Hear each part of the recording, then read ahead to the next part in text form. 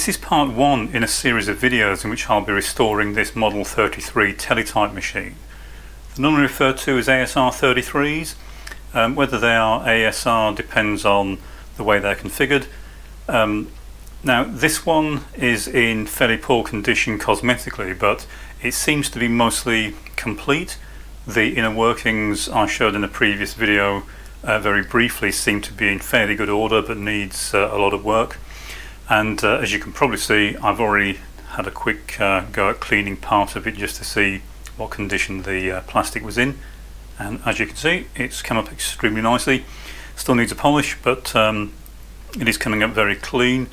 I haven't yet found any actual damage on the case, which is fairly unusual, so there are no chips. I haven't found any deep scratches, but we'll see what comes to light once I get some of this grime off it. One comment I had, which I'll just head off now because it's bound to come up several times as we go through this series, is I will be using it almost entirely on RS232 interfaces, and to make that work I'll be using this.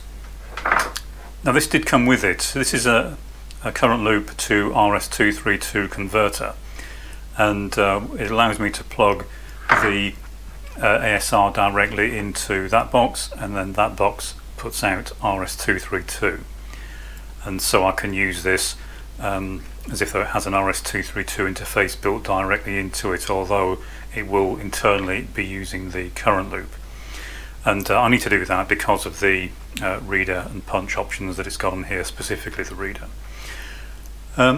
So the first step is going to be to get the cover off, and although many people wait until the end to clean the cover, I always like to do that fairly early on, at least up to a certain point, because it gives me a good motivation to make a good job of the internal workings of the machine.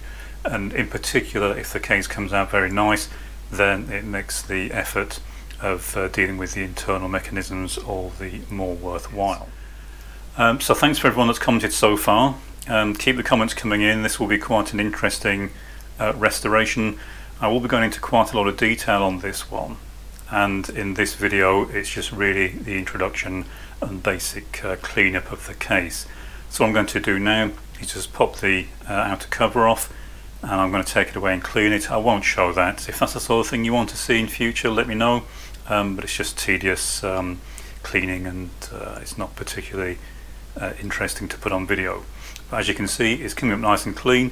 This is just cleaned, it's not been polished yet, and I think once it's been polished it's going to come up extremely nice, but I'll save the polishing until later in the series.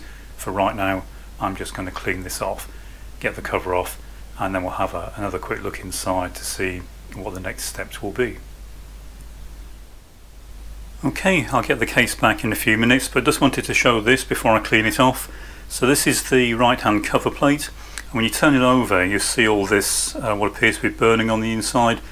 This is fairly typical for these machines, and it's there's a lot of heat built up in this side of the machine, a lot of power resistors, transformers, that sort of thing.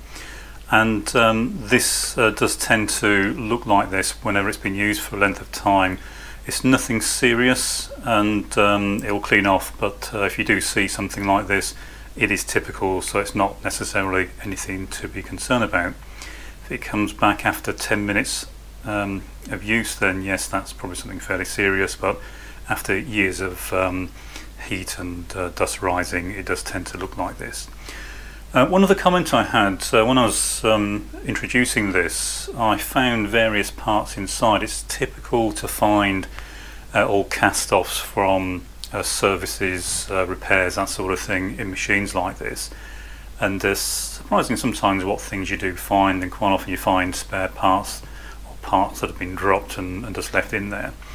And one of the things I fished out was this, and someone commented it's the pipe for the CHAD chute, the exit. This white piece here is where the CHAD comes out of the punch. If you're not familiar with this, the CHAD are the small round paper discs that are produced when it punches the paper, and it comes out of here, goes along and drops out of this hole. Now it should go down a tube into the CHAD box which sits on the left hand side of the stand.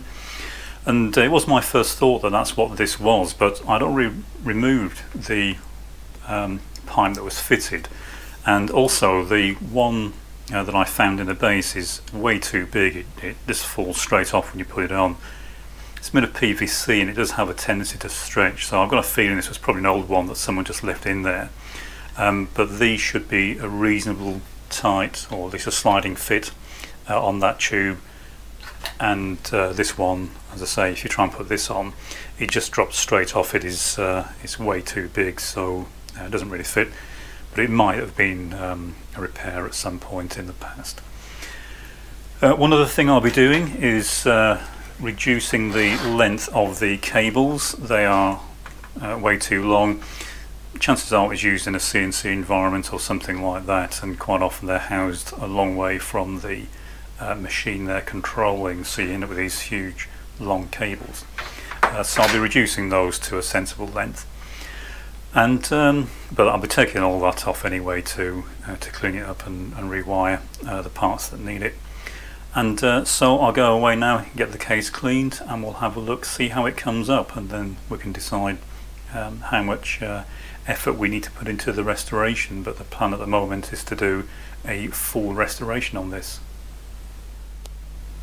Okay, so after a quick clean, you can see it's starting to come up quite nice and clean. It's a bit dull. You can see the sort of shiny part here compared to where it's been scoured and scratched over the years. But I should be able to get this back to fairly uniform, nice shiny finish with a bit of Novus number 2 followed by Novus number 1 polish, and I'll do that over the entire case.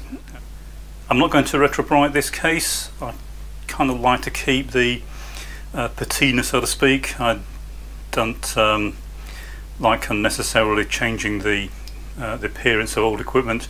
I just want it to look clean and in good condition. So I think this will come back a bit brighter than it is when it's polished. It will remove some of the browning, especially at the top here where it's been most exposed, but it will come back nice and bright and shiny. And even after cleaning, I still haven't found any significant damage to the case. There's a very minor scratch on the back, just on this rear corner. It's very minor, and it will probably actually polish out. And the rest of it looks fairly good. The clear part of the cover needs polishing up to get it back to full clear, but I think it's going to actually look cosmetically extremely good. Even the front infill panel is in good condition. So normally these are all bent and scuffed and scraped. This has got a bit of scouring around the knob, but the rest of it, again, I think will clean up extremely nicely. It's not bent, it's not distorted or kinked, so I think that will come back looking extremely good. Even the punch control cover is not broken. Quite often these get snapped off. The spring's still fine, and again, that will clean up nicely. You can see the difference between the before and after a quick clean. So I think in terms of the cosmetics, once all the rest has been cleaned up, it will actually come back, I think, looking extremely good. I think it's going to be a very nice example. There is a huge amount of work to do inside. I have had a very quick look, but the next step, of course, is going to be to remove all the major components.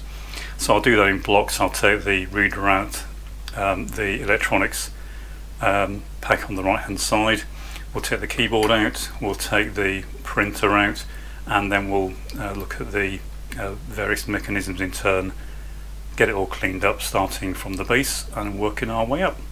So that's in the videos to come in this series. Comments welcome, and if there's any particular aspect of this you want to see in more detail, then please leave a comment.